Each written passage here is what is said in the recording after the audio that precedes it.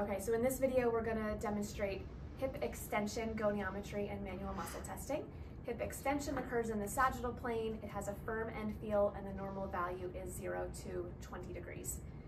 All right, so with this measurement, we're gonna have the patient prone, and we wanna make sure that her ASISs are on the table and not the pillow, because the pillow is gonna be under her abdomen, but not under her hip bone. So I'm gonna have you lie on your stomach, and I want those two hip bones in the front to be on the table and not on this pillow. Okay, that looks good. Let me go grab my goni.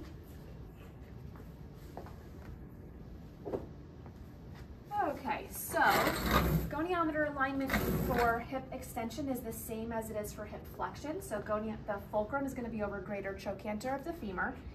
The stationary arm is going to be lined up with the lateral midline of the pelvis, and the moving arm is going to go to the lateral midline of the femur using lateral epicondyle as my bony landmark.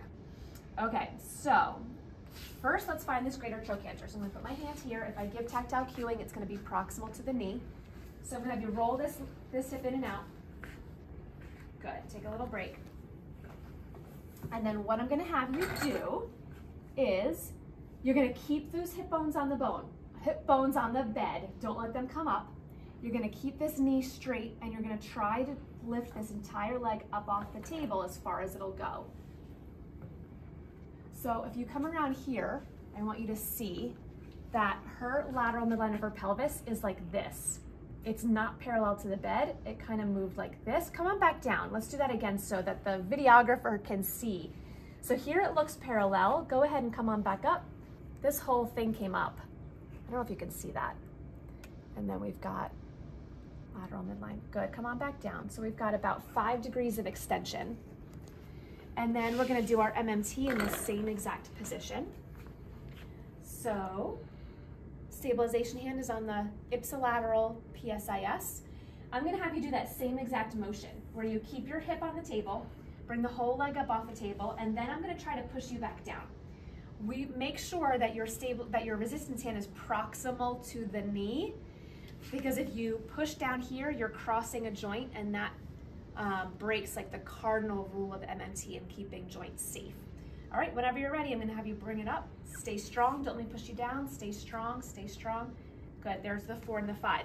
It would probably be better for me to either lower this table, because I am on a high-low, or to stand up, so that when I give my resistance, I'm at 90 degrees to the line of pull. So let's try that again. Don't let me push you down. You can see how my arm is in a better position. Good, take a little break. So that was your 3, 4, and 5. We've talked about how,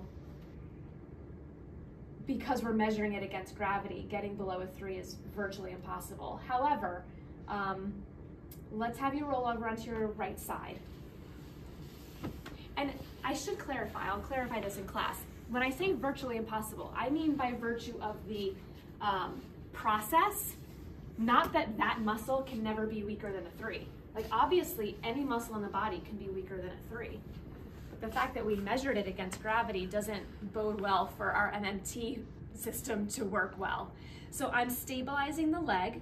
I've got stabilization proximal to the knee, proximal to the ankle, and I would say, I just want you fully on your side, good. I would say, try to kick this whole leg back toward me. So if she could do, and just make sure that you are not helping. All I'm doing is supporting her up. She did the actual hip extension. So that would be gravity eliminated, that would be her 2. And then if we had to differentiate between a 1 and a 0, I'd have her roll over into prone, on your belly. You're gonna get rid of this pillow. And we would have her do a glute set. So those muscles in your backside, I'm gonna have you tighten those up. And if we can see contraction, we call it a 1. If we can't see contraction, then we're gonna palpate. So, all right, those buttock muscles, I'm gonna place a finger right in the center like this. Is that okay? So I would just place one finger right in the center, and I would say, can you squeeze those muscles again? I wanna see if I can feel it.